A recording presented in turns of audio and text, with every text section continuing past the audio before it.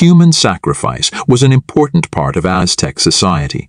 During the Toxcatl festival, a man would receive honor based on his special appearance and would be treated like a god for 1 year. Wow. He will dress up like the god Tezcatlipoca, wearing a crown with lots of jewels, given 4 wives and then paraded around the city playing the flute. After 1 year, he will climb a large pyramid ladder to the top and laid on a long altar made of stone. Then his heart will be removed by a priest and lifted up to be shown to everyone. For them, being a human sacrifice to the gods was an honor.